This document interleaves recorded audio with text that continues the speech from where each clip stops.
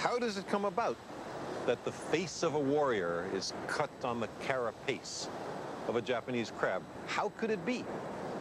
The answer seems to be that humans made this face. But how? Like many other features, the patterns on the back or carapace of this crab are inherited. Now, suppose purely by chance they came to be one which looked just a little bit like a human face. Fishermen may have been reluctant to eat a crab with a human face.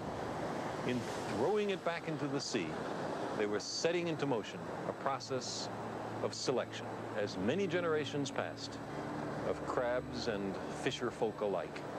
The crabs with patterns that looked most like a samurai face preferentially survived, until eventually there was produced not just a human face, but the face of a samurai warrior.